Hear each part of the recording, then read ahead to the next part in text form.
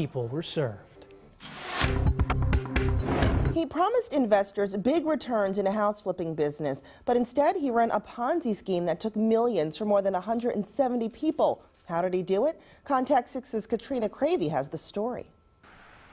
Deals in real estate can be a sound investment. So when investors heard that they could make 12% return on their money by investing in a business that was buying and then quickly selling houses, hundreds signed up. The problem?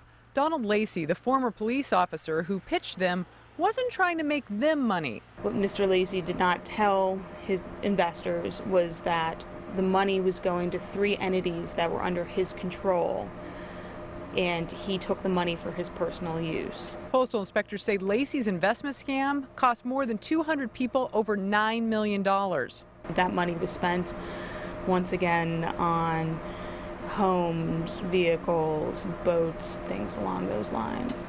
Authorities say Lacey used his position as a former police officer to cheat people around him. Because Mr. Lacey was highly regarded in the community, the people that he solicited from were people that knew him very well. Postal inspectors say it's very important for you to research the company before you give it any money. And of course, if you've been involved in any type of crime involving the U.S. mail, there is a website for you to post a complaint online. We put a link on our webpage, fox6now.com. I'm Katrina Cravey. Contact 6.